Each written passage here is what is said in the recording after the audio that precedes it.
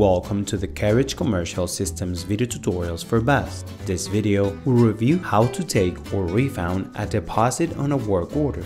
In BAST, customers have the options to pay a deposit for a partial dollar amount against a work order. It is important to know that all deposits must be printed in order to completely process it.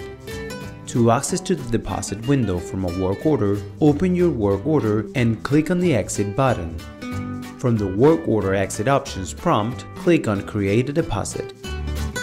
You can also access the deposit window from the Outstanding Document screen. Click on the Outstanding Work Order Staff from the Work Orders and Invoicing heading, or click on the Estimates button from the horizontal toolbar.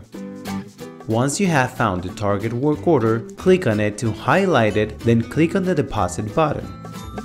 From the window, select the payment type from the drop-down. Then, enter the amount of the deposit in the Amount Remitted field. Now click on the Print button and the deposit will be automatically subtracted from the overall total when the work order is invoiced. To refund a deposit, open the Outstanding Work Order window and click on the Deposit tab. Highlight the customer's work order and click on the Return button. The deposit return window will appear, showing the total of the deposits against to the work order. From the grid on the bottom, select the payment type from the drop-down. Enter the amount being refunded on the refund field and click Print to finish. If you require further assistance, contact the BAST support team.